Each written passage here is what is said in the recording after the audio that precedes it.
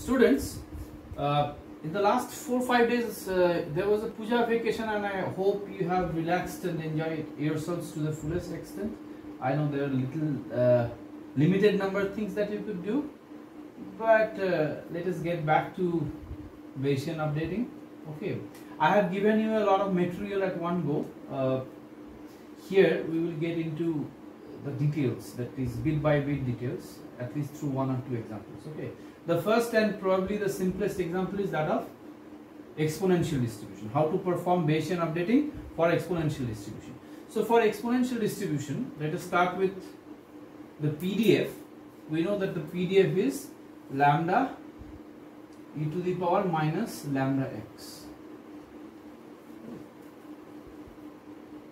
So what is Bayesian updating? See, some of these things I am assuming that you have read the slides. Okay, now that's a tacit assumption. So Bayesian update or Bayes rule, I would like to say, let's say Bayes rule. Bayes rule will be a better choice.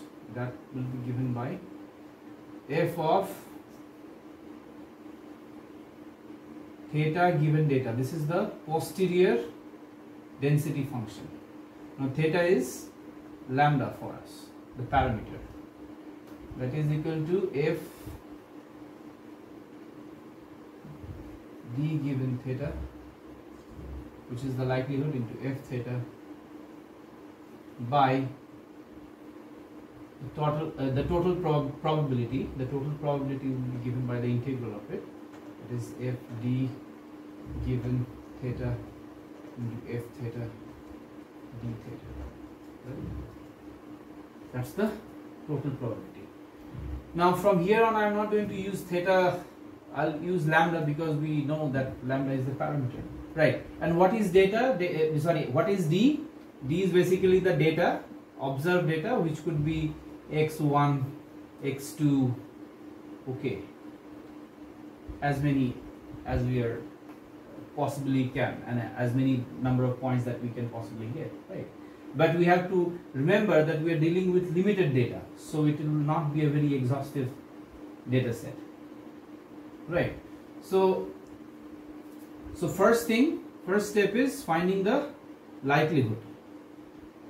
That is step 1. Step 1 is likelihood. Please check the spelling of likelihood. I think this is correct. Sometimes I go far. The likelihood would be given by f d given lambda.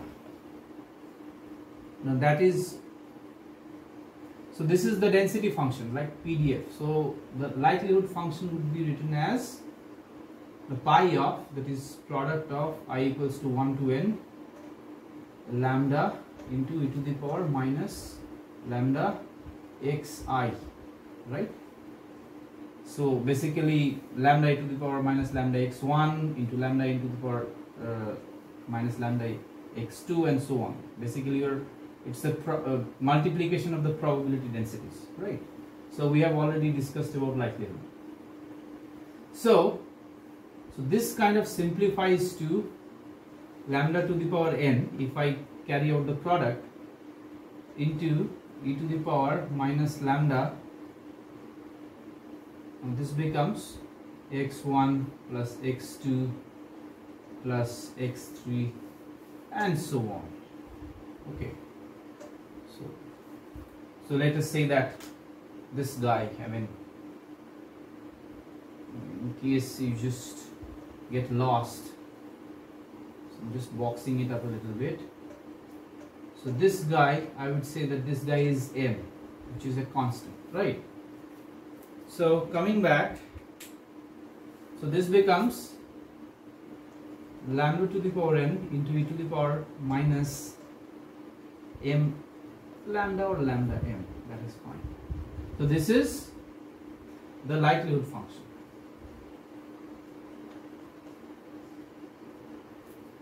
And what is the prior? Prior is the interesting part, because up till now we have not discussed about prior. but of course that forms the integral part of Bayesian update. How do we write down the priors? Now that's a very interesting and a profound topic by itself. There's this thing called informed priors or informative priors and uninformative or non-informative priors. There is a class of prior called Jeffrey's prior. I am not getting into all that jargon because that will not be necessary. A very naive observation on likelihood tells us that if the likelihood looks something like this, lambda n e to the power minus lambda, two things we have to remember.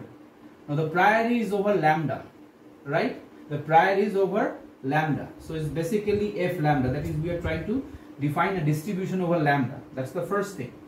The second thing is, how are you going to define a distribution over lambda? So we will write as e to the power, just mimicking the likelihood. We are just trying to mimic the likelihood, and we will say that it is alpha into e to the power minus alpha lambda, right? Remember, lambda is random variable. If x is random variable, the PDF is lambda e to the power minus lambda x. We are subbing that x with lambda, so it will be alpha into e to the power minus alpha lambda. And what is this alpha? This alpha is called the hyperparameter, right? This is sometimes called as the hyperparameter. Well, I have talked about hyperparameters in my slide, in my basically the presentation, so you can go through them, the whole idea, right? So the numerator, so if I express this as numerator over denominator, so the numerator simply becomes the product of the two. So the numerator I would like to write as, it is very important to be systematic with this, derivations, otherwise you can get lost very easily, right? So numerator would be lambda n into alpha into e to the power minus alpha plus m into lambda, right? So this is the numerator. Observe that this alpha is a constant, so it is better to write it in a slightly reversed manner. I would put alpha outside, and you will pretty soon see why. Alpha is outside, and it's a careful way of writing, right? So this is basically the numerator. And what will be the denominator? Denominator will be basically the integration. Alpha goes out because 0 to infinity lambda to the power n into e to the power minus alpha plus m lambda over d lambda, right? Now this is the denominator. Denominator is nothing but the integration of the numerator, nothing else. That's the total probability. So basically, I'm just boxing it so that you can see the denominator and realize that it is nothing but this numerator which is integrated over d lambda. And in the next lecture, I'll show you how this integration is performed.